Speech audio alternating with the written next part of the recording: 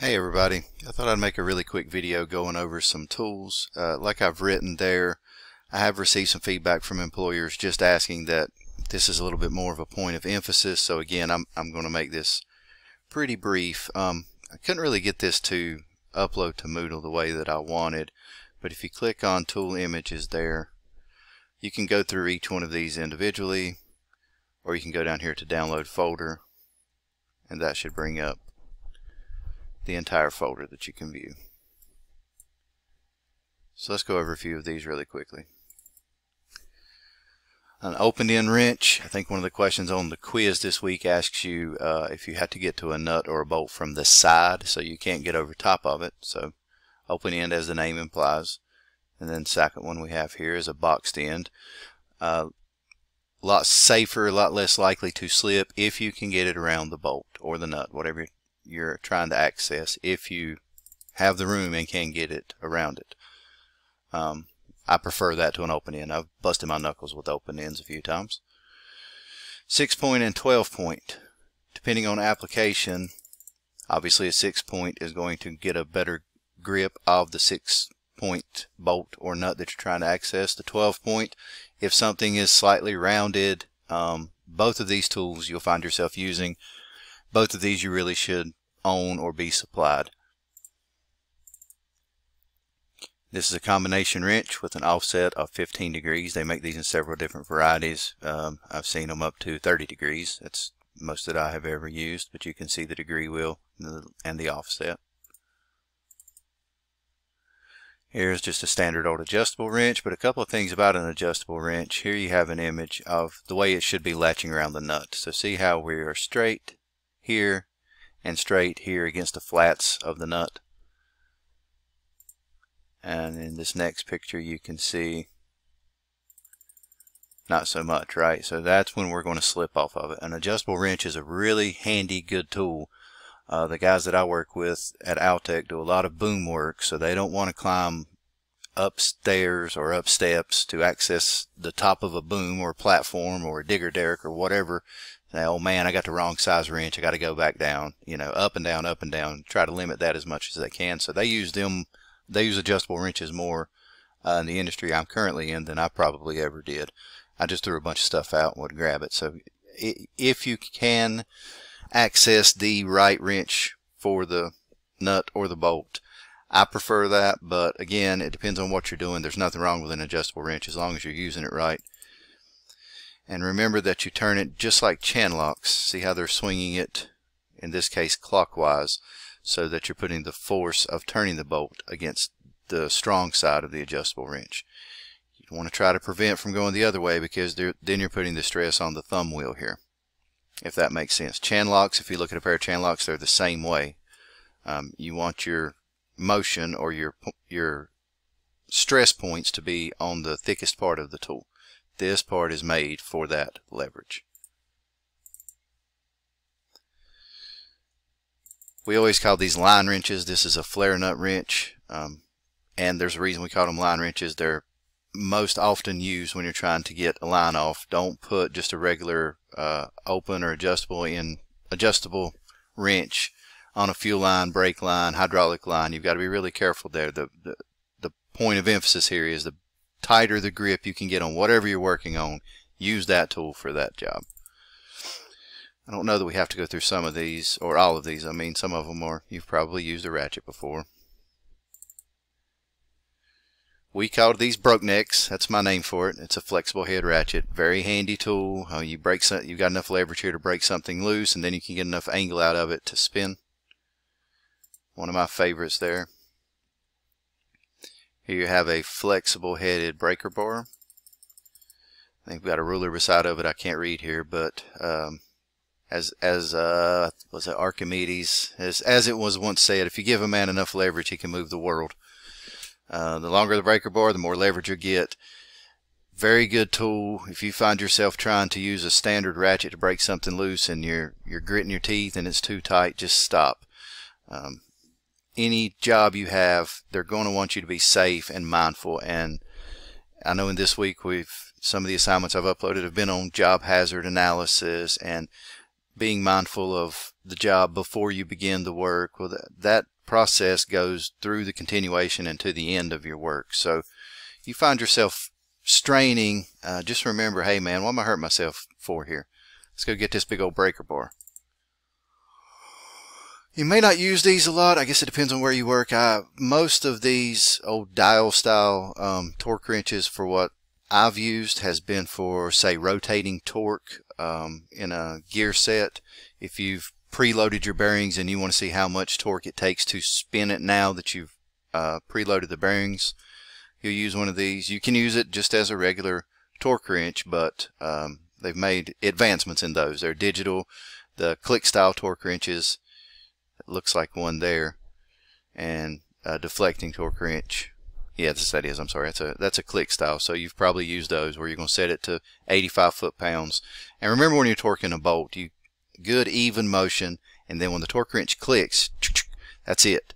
Don't go, don't click it 5 times. No, one click, even pull, click, click, it's done.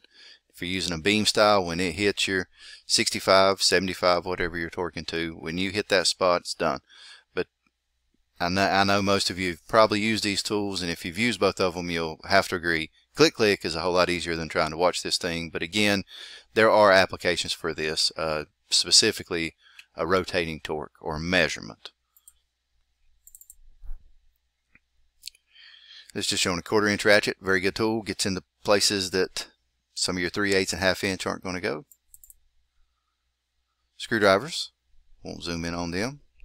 And I'm not going to add much to them. Just remember, just make sure you've got the right one for the screw, that it fits good. I can't add much more than that. Make sure it fits good.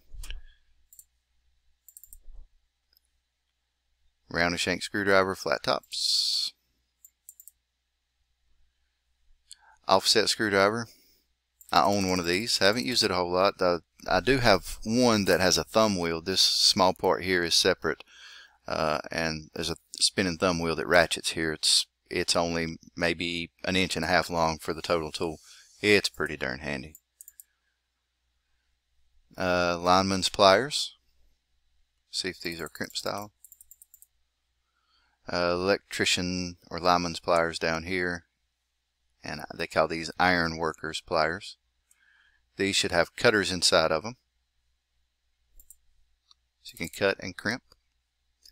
There's some straight and curved nose needle nose pliers. Also, as with many other tools, I have one set of these, and the handle is about 5 times longer than that. The more leverage, the tighter you can grip. These things will slip on you too. Slip joint pliers. So you have 2 different settings there, different sizes, different applications. See how it slips on that little lever there. Here's your chan locks.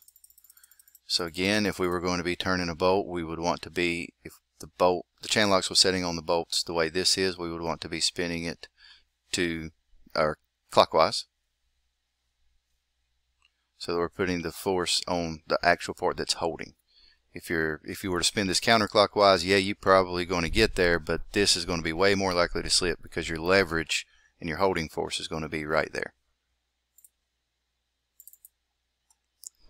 Vice grips. Worked with a guy, real quick story. Threw a set of these one time at me in my bay and said I'm done with them. They pinched my fingers for the last time, and about a year later I threw them back to him. Use these tools. They're great tools, but they're going to get you. It's just inevitable. They're going to slip. They're going to get you, but very good tools. There's a ball peen hammer. Not much to add there. Center punches. So a center punch, if you're going to drill, let's say a bolt's broken off and you're going to have to drill it out, don't hit it with a drill bit till you hit it with a center punch. Find the center of the broken part of the bolt, smack it with a hammer, get your midpoint, and then you can start drilling.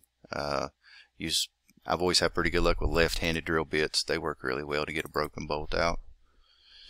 Different types of files. There's a question about finish work. So if you're going to do any kind of finishing work, you would want to do some, just like with sandpaper, you want smooth on finishing. I'm not going to say this word, but this is a pretty aggressive type of file. Again, it's like sandpaper. You're going to use a different file for a different application. We'll go over all of the files, different file shapes depending on, you've got triangular, round, square, depending on what you're doing. Hardly see that one enough. Skip it. I think that's about all. Ruler. I was getting ready to say I think that's about all that's relevant, but I know, having raised 3 kids here, there's an acquired art to learn how to read a ruler. So remember, each one of those little lines is 1/16 of an inch. The next biggest line is an 1/8, so we usually break it down into quarters, and 2 quarters is a half, 2 halves is a whole. That sounds easy, but I know when I do a little bit of carpentry work here, there's only one ruler that I want to use because it's the easiest one for me to read. It doesn't have the fraction number on the ruler, but I can see the lines on it better, so I know each one of those is a 1/16. It's just a bigger print.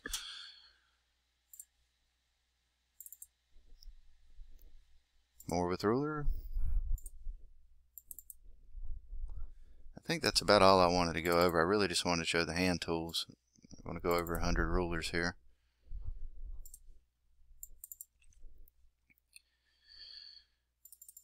Drill chucks. See, there's 2 different styles here. There's this style that would be on a lot of your cordless stuff that you hand tighten. They work, and they work well. If you're going to do some really heavy drilling, you might want the chuck type here. In any case, you don't want to hold this with your hand and hit the button and make it spin and lock it by holding or by using the drill as your inertia to clamp the bit inside of it. You want to tighten this by hand. You want to tighten this one with your chuck tool off. Seen a lot of people cut their hands by trying to hold it right there and hit the button on the drill and make it spin until this goes, and man, if you're not careful, that right there will really tear you up. Bandsaw. He's using a portable bandsaw. And a grinder. Main thing with a grinder is be careful with the cord. Remember, it's usually plugged up somewhere. And again, I just wanted to take a few minutes and go over those. This week's assignment deals with that and an intro to OSHA. If you have any questions at all, send me an email or send me a message on Moodle. Thanks. Hope you have a good week.